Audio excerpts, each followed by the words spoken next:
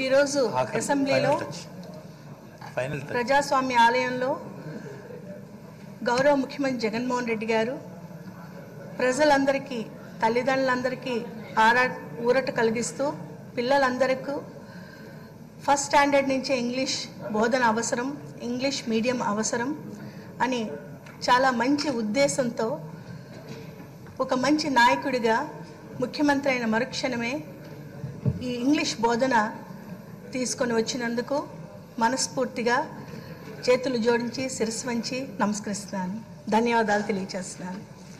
మరి మాది శ్రీకాకుళం జిల్లా అధ్యక్ష. నేను పాతపట్నం నియోజకవర్గం నుంచి గౌరవ ముఖ్యమంత్రి జగన్మోహన్ రెడ్డి గారి ఆశీస్సులతో పాతపట్నం ప్రజల తరఫున నేను ఇక్కడ ఎమ్మెల్యేగా వచ్చాను. అయితే శ్రీకాకుళం జిల్లా మన రాష్ట్రంలో అత్యంత వెనుకబడినటువంటి జిల్లా. పాతపట్నం నియోజకవర్గం 175 నియోజకవర్గాల్లో కూడా తలసరి ఆదాయం తీసుకున్న 2011 సెన్సస్ ప్రకారం తీసుకున్న అత్యంత వెనుకబడినటువంటి నియోజకవర్గం. అక్కడ బలహీన బడుగు వర్గాలు, గిరిజనులు ఎక్కువగా ఉన్న ఆ ప్రాంతంలో మరి చదువు అనేది, విద్య అనేది చాలా దూరంగా ఉన్నది.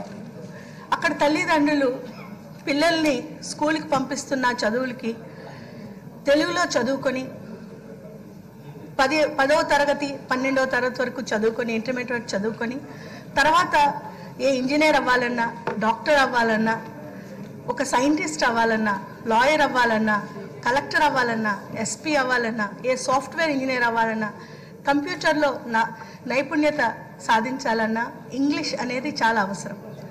వెళ్ళి డబ్బులు కట్టి మళ్ళీ వచ్చే ఒక 2-3 నెలల్లోనే మళ్ళీ ఇంటికి వాపసు రావడం జరుగుతుంది.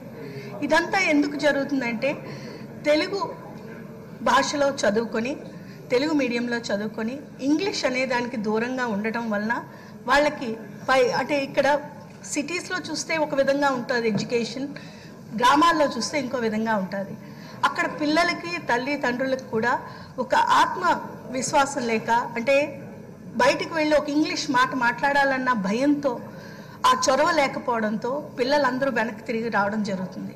మరి కేవలం ఇంగ్లీష్ మీడియం అనే చదువు, మరి ఉన్నతమైనటువంటి స్థానాలు, ప్రభుత్వ ఉద్యోగాలు, ప్రైవేట్ ఉద్యోగాల్లో ఉన్నతమైన స్థానాలు కేవలం ధనికులకు మాత్రమేనా, లేకపోతే కేవలం సిటీస్లో, టౌన్స్లో ఉండే వాళ్ళకి మాత్రమేనా?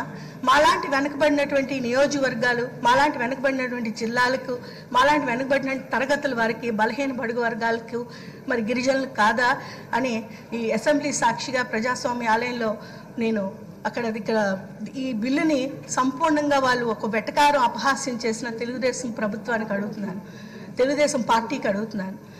ఈరోజు గత 2014-19లో చూస్తే ఒక్కనాడైనా అప్పుడున్న ముఖ్యమంత్రి గారు ఏ ఒక్క స్కూల్ కప్ అయినా వేశారా? ఏ ఒక్క స్కూల్లో ఫర్నిచర్ అయినా పెట్టారా?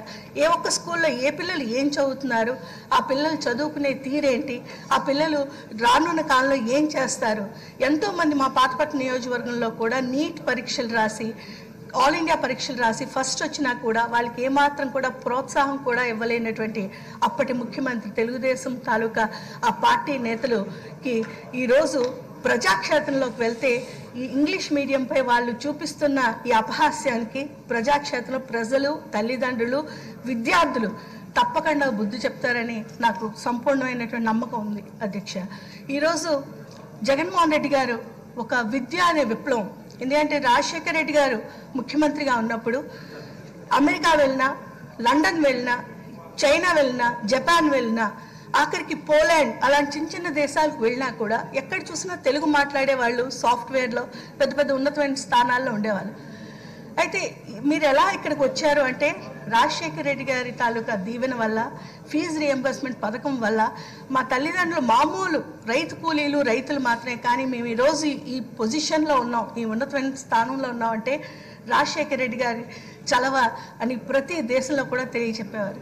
మరి అలాంటి మంచి కుటుంబం, విద్య అనే విప్లవం, విద్య విలువ తెలిసి విద్య విలువలను ప్రజల్లోకి తీసుకుని వెళ్ళాలి అనే మంచి కుటుంబం రాజశేఖర రెడ్డి గారి బిడ్డ ఈరోజు మన గౌరవ ముఖ్యమంత్రి జగన్మోహన్ రెడ్డి గారు మరి ఎంతో అభిమానంతో ప్రతి తల్లి తండ్రి కళ్ళల్లో ఆనందం నింపాలని, ప్రతి తల్లి తండ్రి మనసులో ఆనందం ఉంచాలని, ప్రతి తల్లి తండ్రి ముఖంలో చిరునవ్వు చిందించాలని, వెలుగు చూపాలని ఇంగ్లీష్ మీడియం తేవడం అనేది మేమందరం కూడా అదృష్టంగా భావిస్తున్నాం అధ్యక్ష.